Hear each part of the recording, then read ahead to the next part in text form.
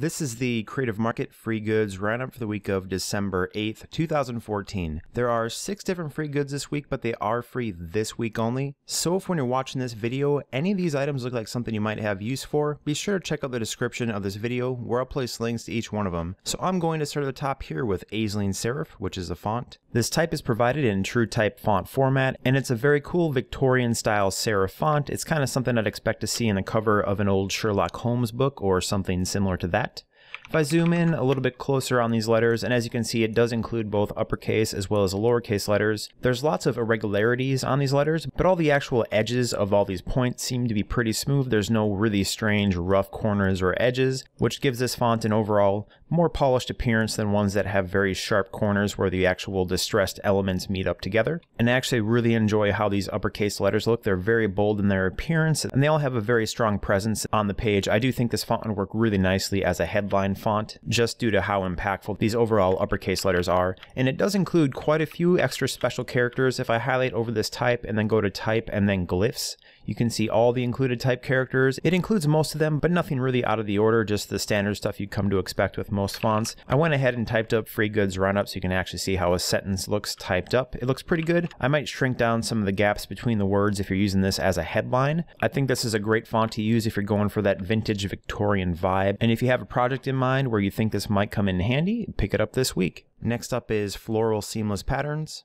This pack includes 10 different seamless repeating floral patterns in both JPEG and EPS format. I have the EPS files open here in Illustrator, and I went ahead and repeated one just so you can see how it looks when you actually repeat one of these. It repeats very nicely. There's no noticeable seams, which is always a nice big plus. So you should be able to stretch these out to be as big as they need to be for whatever kind of project you happen to be working on. And I actually really enjoy the overall illustration style. If I zoom in a little bit closer here, it's nice and clean vector work, and there's a bunch of different variation in overall style of these patterns. So when you get these 10 different things, it isn't the same variation of flowers 10 times. Everything looks pretty unique amongst itself, and there's some really smart uses of color too. For example, this one in particular, the use of the white over just some of the petals where some of them have the actual background showing through, I think is a really smart choice that adds quite a bit to this particular one.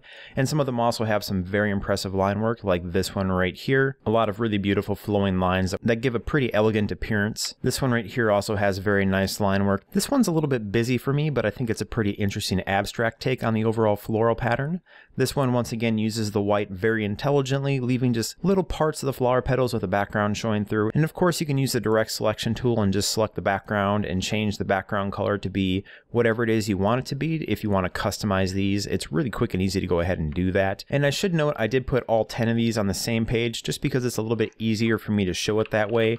But each of these 10 files is included as its own separate EPS file, so you can go ahead and work on them independently. But I really enjoy the illustration style on these flowers. I think they're handled excellently well. And since they are seamless repeats, they'd work great on things like cards, packaging, anything where you want a floral theme. You can go ahead and extend these to be as big as they need to be to fit your project. So if you have any projects in mind where you think these seamless repeating floral patterns might come in handy, this is a strong recommendation for me to pick up for free this week. Next we have Vibrant, which is a one-page parallax scrolling theme. So this is a template for the Adobe program Muse, which I actually don't have any experience working with, but I believe it's an easy way to go in there and make changes to websites for people who aren't too familiar with actually coding them themselves.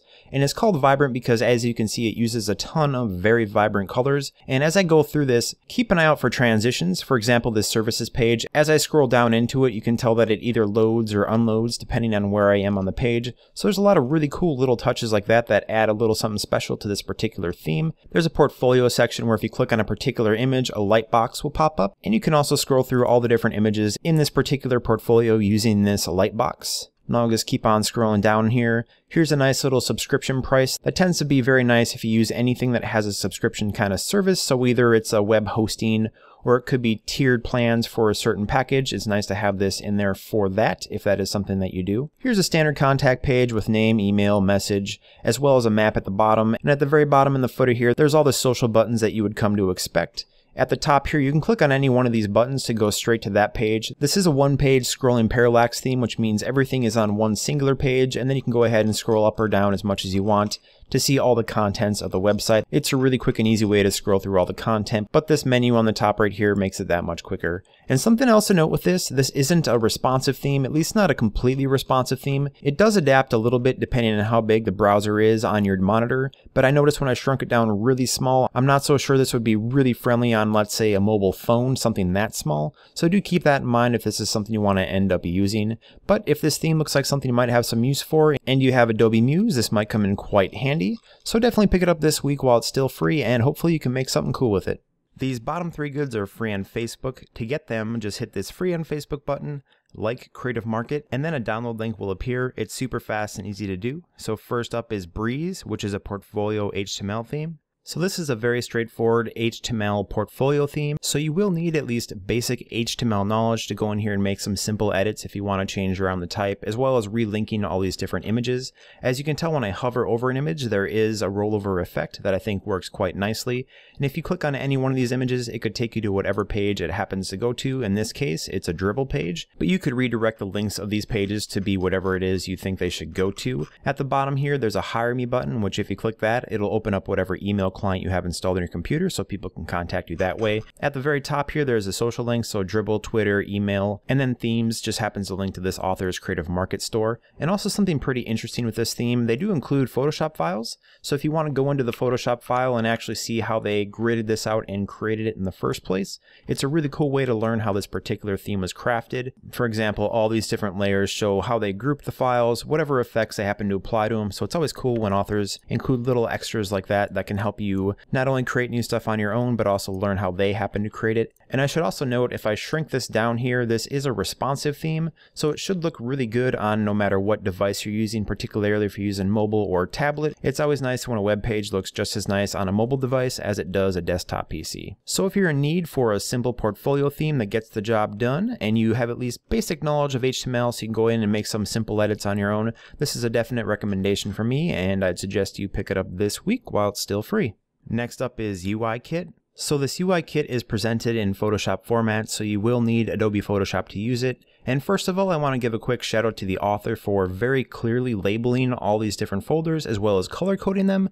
It's really awesome that they did that. It makes it really fast and easy. For example, if I want to find this cart summary page, I just go on the cart summary folder, click it, turn it on or off. It's always awesome and people take the time to do that. So I'll zoom in a little bit closer here so you can see all these individual elements. And I think this will come in really handy to anyone who's trying to wireframe out a website inside Adobe Photoshop and wants little elements to quickly add to their pages to get the overall theme completed. And all these are fully customizable if you want to go in here and make changes. The effects that they apply to the particular things. In this case, I'm on the cart summary page, which is right here. So I can change on or off effects that are applied. So in this case, this layer right here is this white background with the outlined border. I can double click on stroke and change the overall color of the stroke to be whatever I want. If I want a bright blue, I can go ahead and do that. So this is fully customizable and quite easy to go in there and edit. And once again, everything in these folders is very clearly labeled as well as color coded. So it should be pretty easy to go in there and make changes.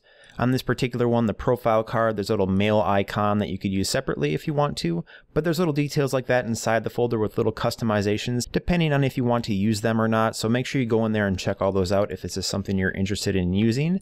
And I'll just go to the sign in page right here to show that inside the actual forms, in this case, this sign in button, I could go in here and change the type of sign in to be whatever it is I want it to be. I don't have this particular font installed, so it's probably going to look wrong on my screen, but I can go ahead and change it up if I want to do that. So just make sure you download any fonts that you're missing for this pack before you change the type, but you could even change the fonts that are used on this presentation and change all the type that is used in this presentation to make sure it matches whatever website you're trying to mock up. But a big thumbs up for me on this product, particularly because everything was so clearly organized and color coded. And also, as a nice little side note, they even made a colors bar on the side here that just shows all the different color palettes they use in this particular presentation. So that's a nice little cool addition to save people time when they're going through and working with stuff. So if this UI kit looks like something you might have some use for on any projects coming up, be sure to pick it up this week while it's still free.